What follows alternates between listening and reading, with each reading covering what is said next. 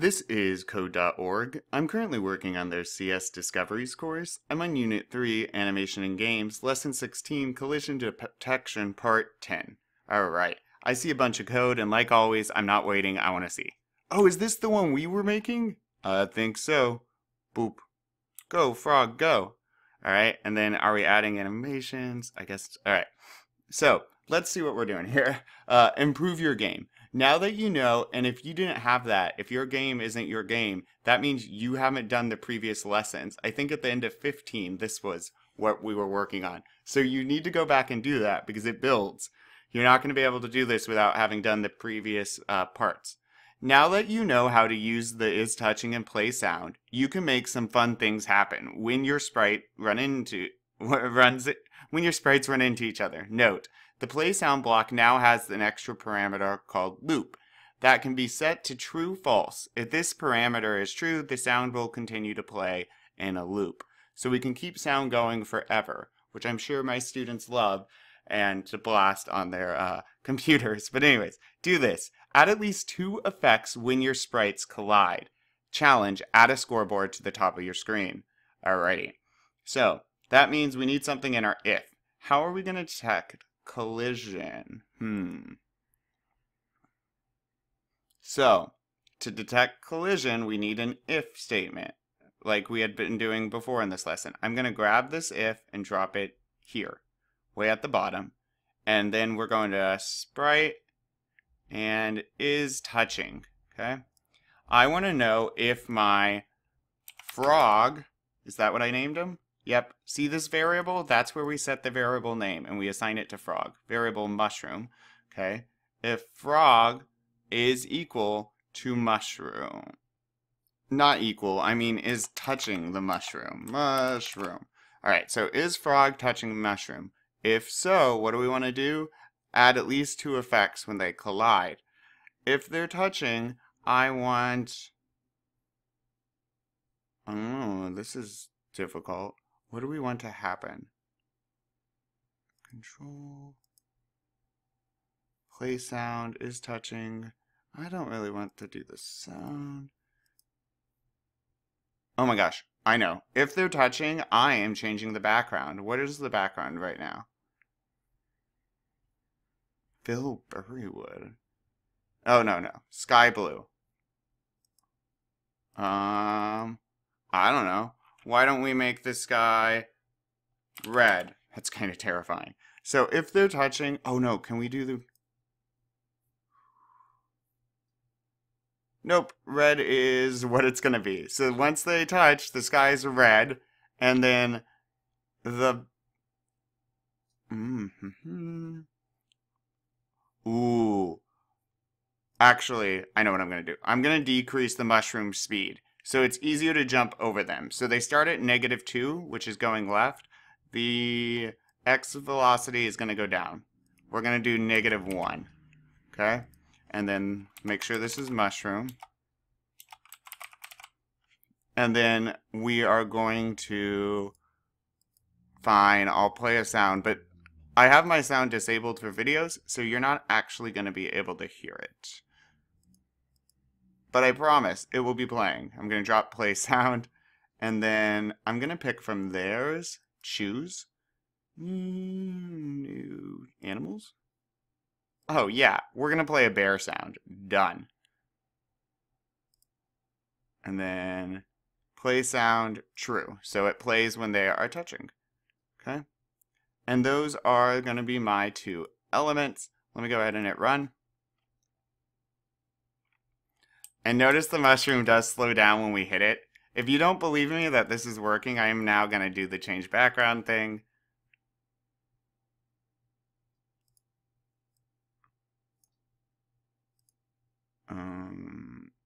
Red. Reset. Run.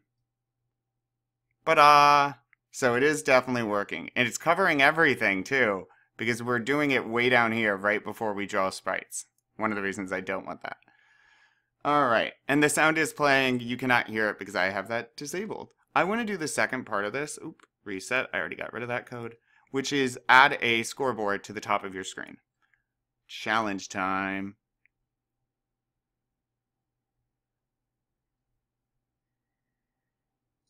So we're going to need to go over to text. And if you want it help, if you go back to the last one, you can kind of look at their code. We're going to go to text and we're going to set text. We need to draw it after the background. So I'm going to draw it right here. Okay. Now what am I going to set this equal to? Well, I need to create, a variable. Variable right up here. I'm going to say score. And at first it's going to be equal to, well, 0. I haven't earned anything yet. Okay. And now let's see, text. Let's go ahead and use some of this. We're going to fill the text. Let's have the font be black. And then text size, I want to be able to see it. So let's say 20. And then let's have, we want the word score before it with a colon. And I'm going to set this to the top left, which is like, 5 maybe.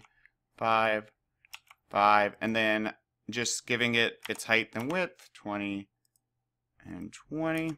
Okay.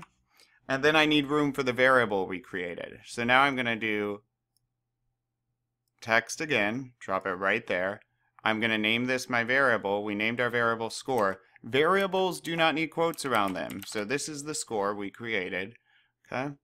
And then I'm going to have this be over a bit. So this is going to be like 70, right? It's going to be over here some. So it doesn't block our word score. Over.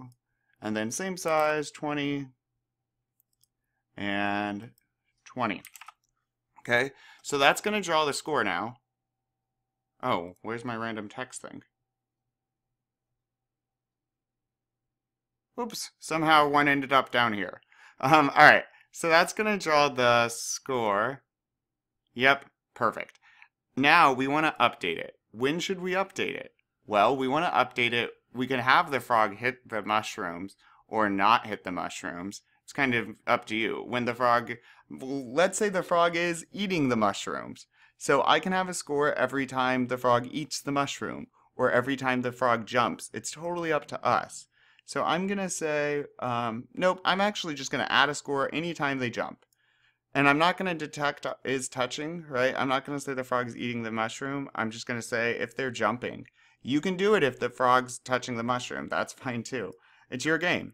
So now variable x, no, I want to do score. Okay. And score is going to equal score, but I want to add to it 1 point each time. Okay. So let's go ahead and why is this grumpy?